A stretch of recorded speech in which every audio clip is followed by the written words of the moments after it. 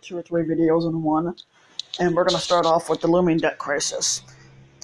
Basically, 45 was asked about the looming debt crisis, and he doesn't believe that he will be responsible because he doesn't think that he'll be squatting in the White House when it rises.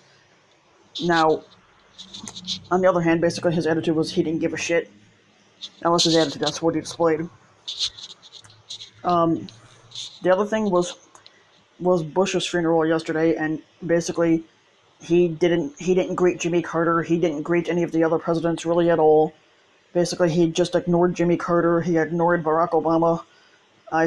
And basically, people weren't too happy that he was at the funeral. And of course, he sat there with his arms crossed the whole damn time because the center of attention wasn't on him, and it was on a man who just died. Of course, I said the center of attention was going to be on Bush. Even though I didn't particularly care for Bush, but at least he was to be respected more so than 45. The other one is, and this is coming from Farron's channel because he actually quoted it, and I don't know how accurate the study is that he's talking about.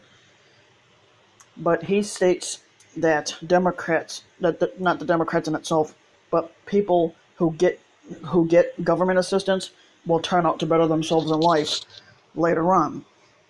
The Republicans' thinking is they believe that anybody who sucks off the government tit from a young age will stay on it and not work at all, and will rely on the government assistance as they get older. Not the case.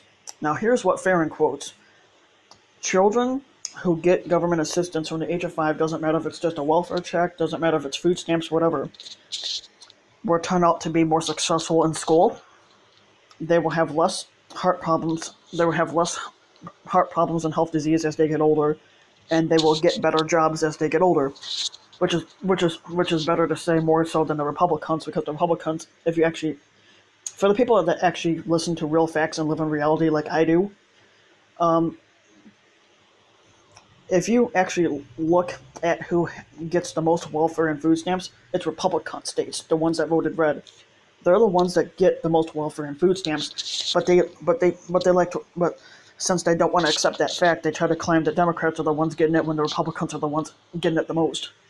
So don't blame me for when I know facts and they don't. So